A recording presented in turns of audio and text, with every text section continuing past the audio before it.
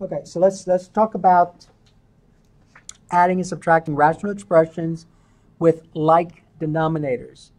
So let's kind of review something you had a while back, a long time ago, and that's these. So we're gonna look at adding fractions, subtracting fractions with like denominators. So for example, 3/5 plus 4/5.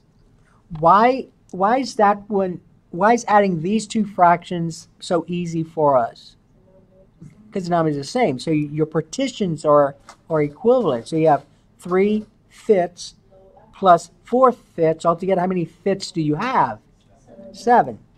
So that becomes 7/5. So basically, you learned that when you're adding and subtracting fractions and the denominators are the same, you just got to add or subtract the numerators. But don't forget, you need to write it with that partition, which in this case is 5. Same thing with subtraction. So when you subtracted, and you got 3/8 minus 5/8, so you're subtracting 5/8 from 3/8. So what do you end up with? A negative 2/8, right? Which reduced is what fraction? Negative 1/4. Okay, now though, we're going to deal with fractions that involve variables. So for example, we're going to look at an easy one to begin with, number 3. Suppose I had this rational expression, 1 divided by x plus 2, knows the denominator is x plus 2. It's a variable expression. And I'm adding to this rational expression, I'm adding this rational expression. And I want to try to condense this. I want to try and see if I can add these two rational expressions. And when I add or subtract, I want to end up with just one rational expression. Just like here. See, I added 2 fractions. I ended up with 1 fraction.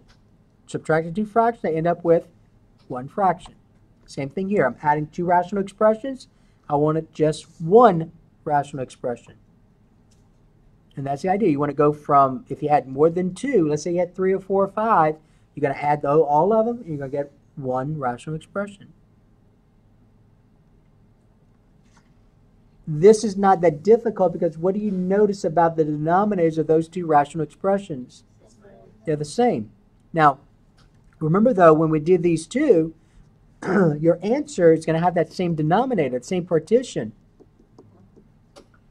So these were 5, this is 5, these are 8, this is 8, right? So when I rewrite this into one fraction, into one rational expression, what's going to be this denominator I'm going to write down here? X plus 2. And all I do is add the numerators together. What's 1 plus 5?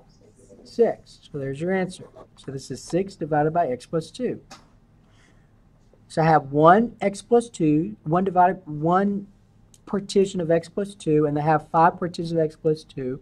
Altogether, how many x plus 2s do I have at partitions? 6 of them. So 6 divided by x plus 2. Number 4. You have 2x plus 5 divided by 3x minus 1. So you have this rational expression.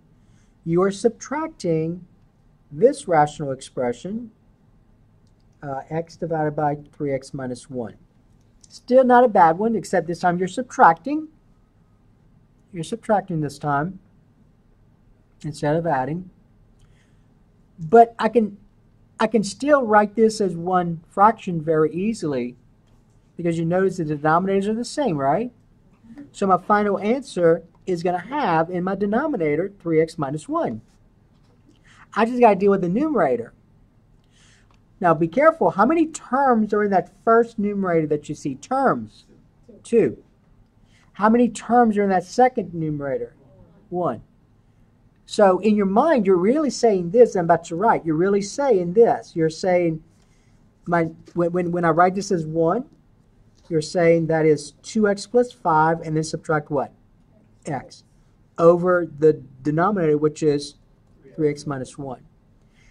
Now, what are you going to, what do you think you're going to do with this numerator? What's the next approach? Not subtract like terms, you mean add like, let me rephrase it. You mean combine like terms, right? That's the phrase, combine like terms. So 2x minus x is what? X. All right, so you combine like terms. So 2x minus x is x.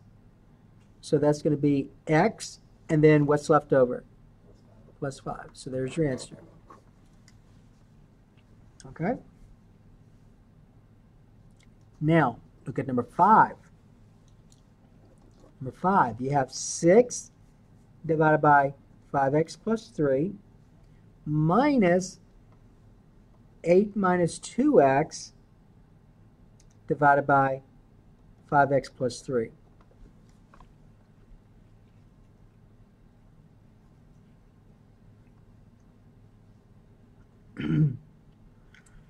Okay, now notice that in number 4, you always, first of all, you always have to be careful when you subtract.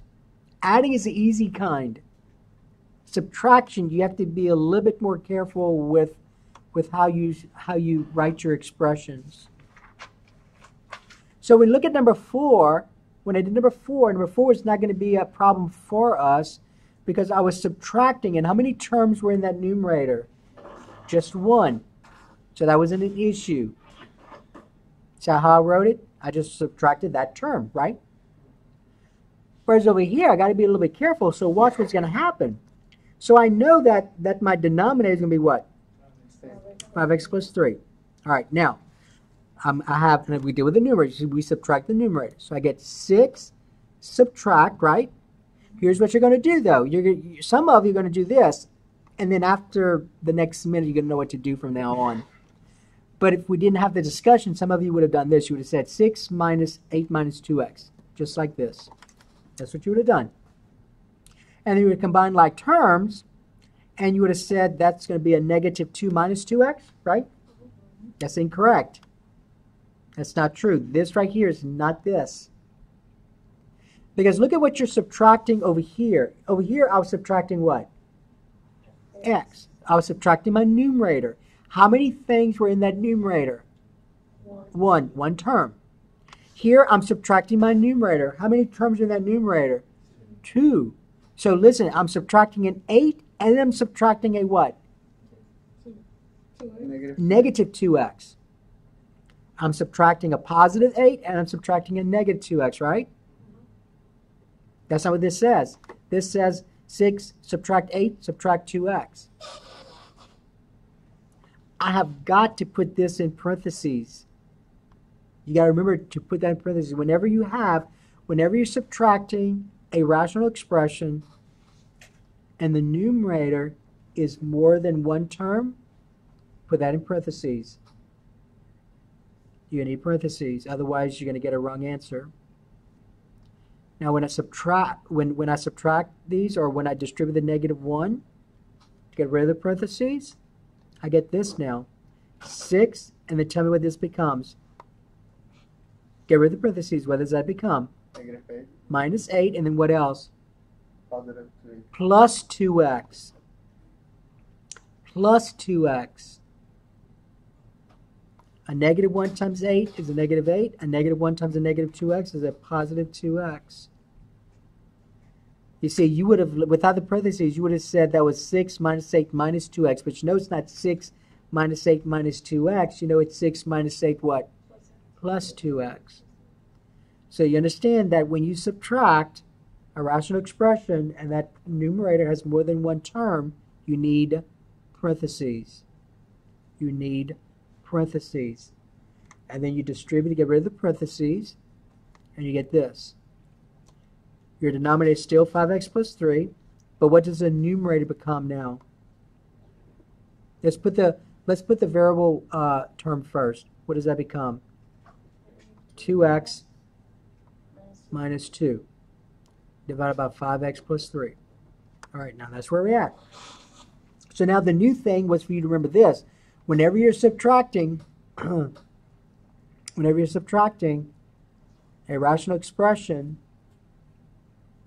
and the numerator has more than one term, you need to put that in parentheses.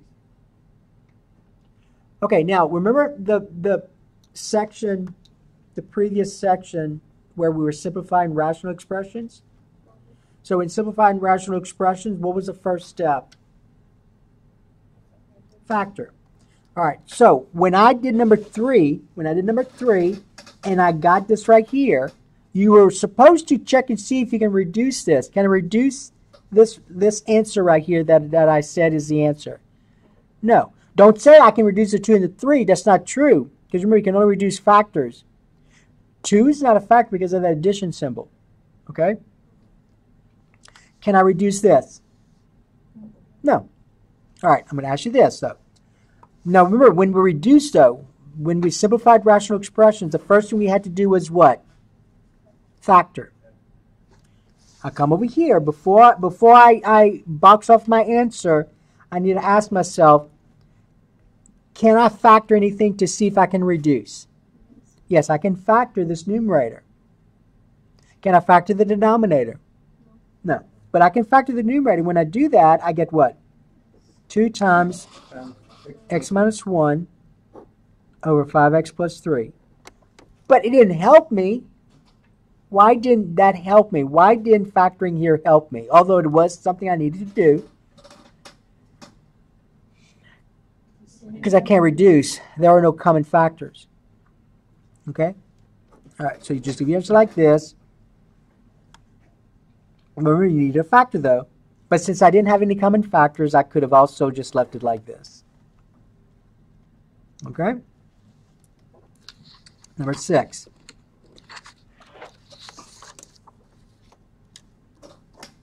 Okay, so number 6, let's suppose this time I have this. 3x squared minus 8x minus 3 divided by x minus 1 times x minus 3. And I'm subtracting, so it's another subtraction. Now this is the one where I kind of messed up the terms, so that didn't work out the way I wanted to, but I think I have it correct now. So I think it's going to be this, x squared minus 7x plus 12 divided by x minus 1 times x minus 3. Write that one down. So I'm subtracting 2 rational expressions. This is the easy kind for the most part because what do you notice about the denominators? They're the same denominator. So at this point, can I write it as into one rational expression? Can I go from 2 to 1? Yes. All right. So my denominator would have x minus 1 times x minus 3. Now let's talk about the numerator.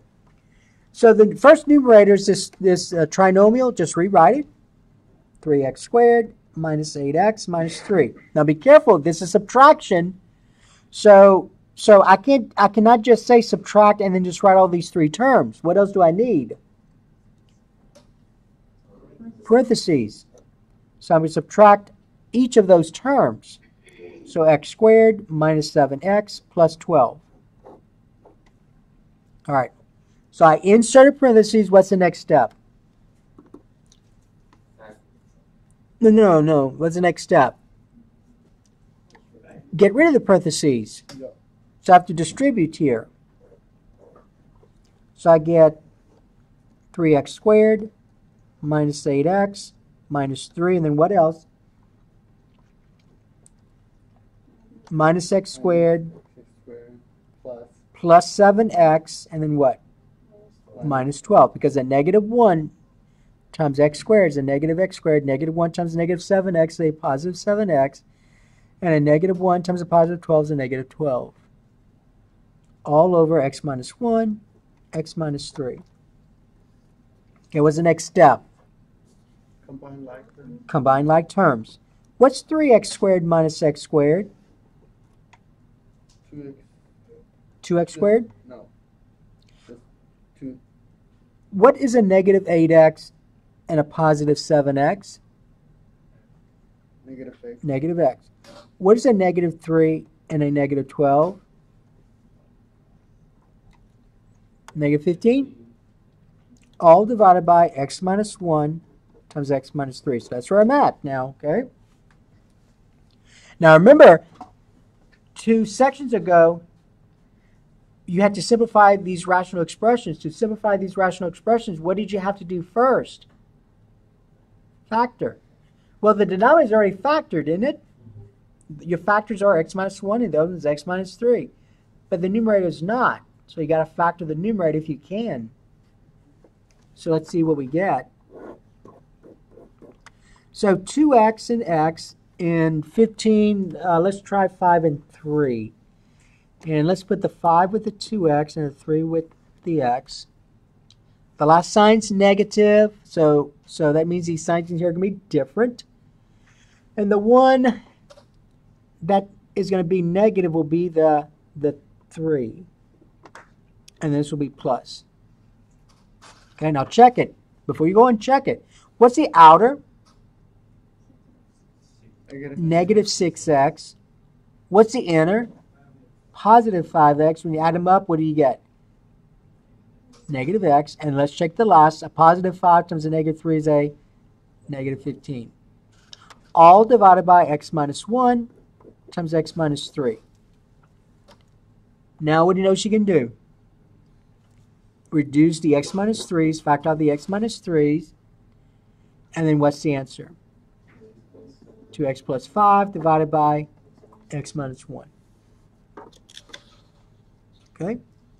So everything you've done in the previous 2 lessons also applies here. Okay, let's look at number 7. All right, number 7.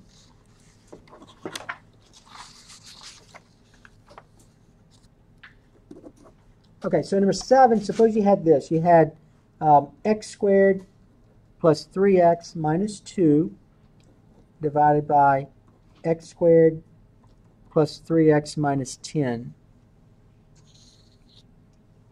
And you're adding to this rational expression, you're adding 4x plus 12 divided by x squared plus 3x minus 10.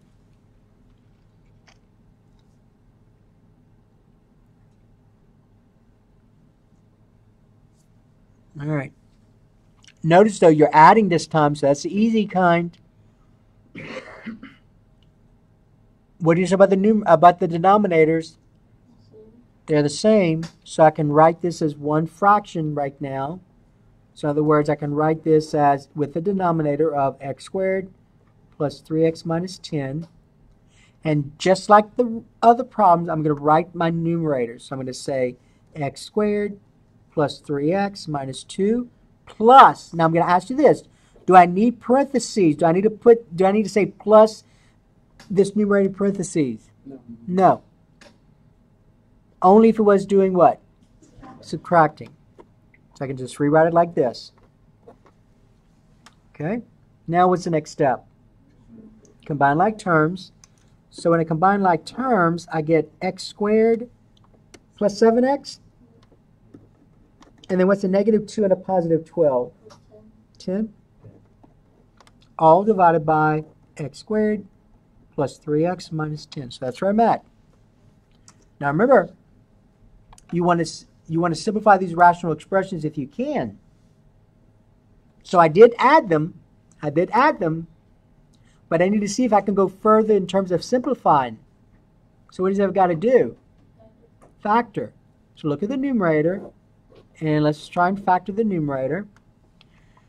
So it will be x plus 5, x plus 2. That's the one that works. That's the easy kind right there.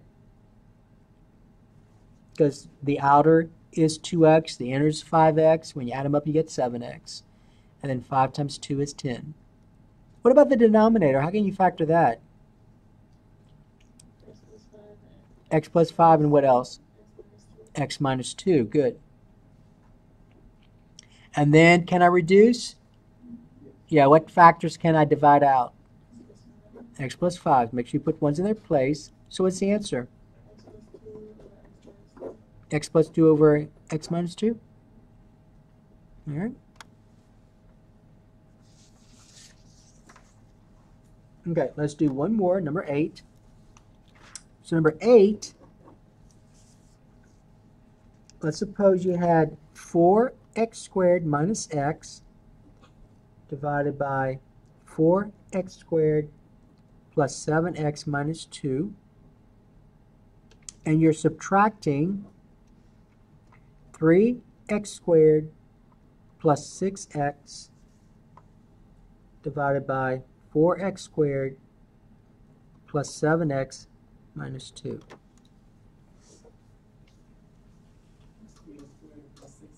Yes, 3x squared plus 6x.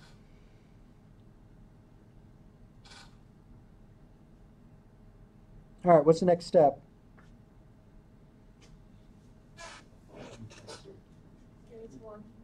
Can I write this as one fraction? Yes. Can I go from 2 to one rational expression? Yes, because the denominators are the same.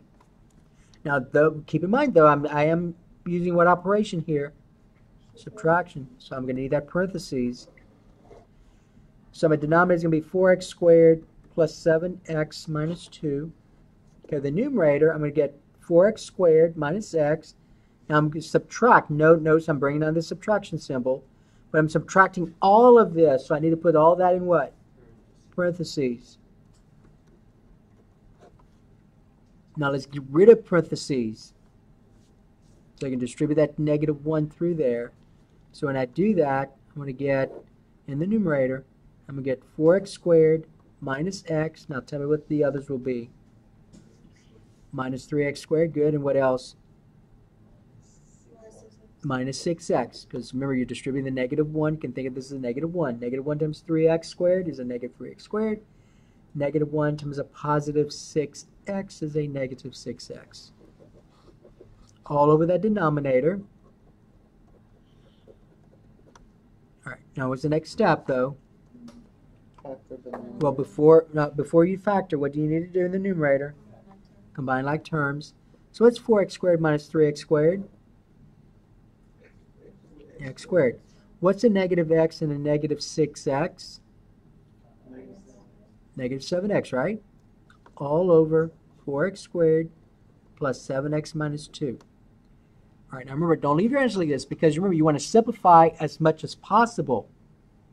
So what else I've got to do? Factor to see if I can reduce anything. How do you factor that numerator? X times x minus 7? How do you factor the denominator? Yeah, I don't think 2's not going to work here. So 2x and 2x is not going to work. It's going to have to be 4x and x. Now make sure you see why 2x and 2x don't work, because watch, real quickly so you can see 2x, I'm going to just go ahead and write it, 2x and 2x, right? But then the last term is 2. So the only factors you can use is what? 2 and 1. And no matter where I put that 2, what can I do to each one of those? Factor out a 2. Could I factor out a 2 from the beginning? No. So it can't be 2x and 2x. So it has to be what? 4x and x. Now, tell me where, you remember the last factors would have to be 2 and 1. So tell me where the 2 has to go. With this one, it can't go here because that means you can factor out a what? A 2. So that's 2, that's 1. The last sign is negative, so these signs in here are different. So it's going to have to be 4x minus 1, and then x what? Plus 2. And you can check it. What's the outer? 8x was the inner. Negative 1x. When I combine them, I get a positive 7x. And then negative 1 times a positive 2 is a negative 2. But can I reduce anything? No. So there's your answer. Okay? All right, so